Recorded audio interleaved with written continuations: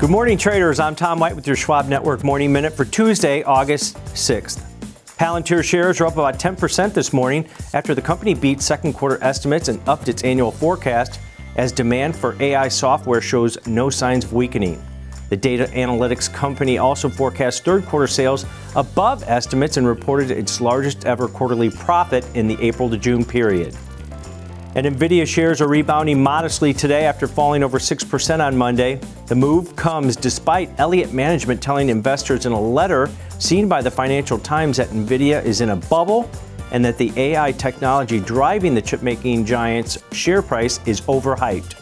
The shares are up over 100% so far this year, but down about 14% in the month of August. And Alphabet shares are firm after falling over 4% yesterday. A federal judge ruled that Alphabet's Google is monopolistic.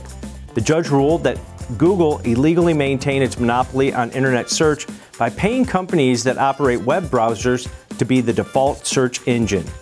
Google says it plans to appeal the ruling. Be sure to download the Schwab Network app and watch 24/7 on schwabnetwork.com.